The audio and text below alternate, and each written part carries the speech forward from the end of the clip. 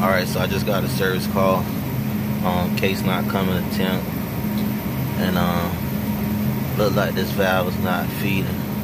Let's just pump it down, clean the screen, and see what happens. Alright, so I just took this TXV screen out. This thing here is pretty dirty, and as you see, you can't even see the light through it. You should be able to see the light through there. Alright, so here's our new inlet screener.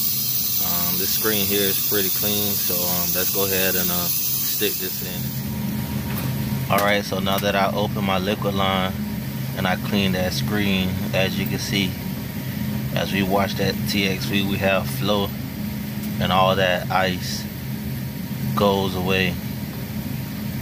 So just wanted to kind of show you that. But just because you see frost on the valve doesn't always mean that there's a restriction. Normally when you see frost, that means that the surface is below 32 degrees and that moisture is just freeze. But in this case, we had a restriction.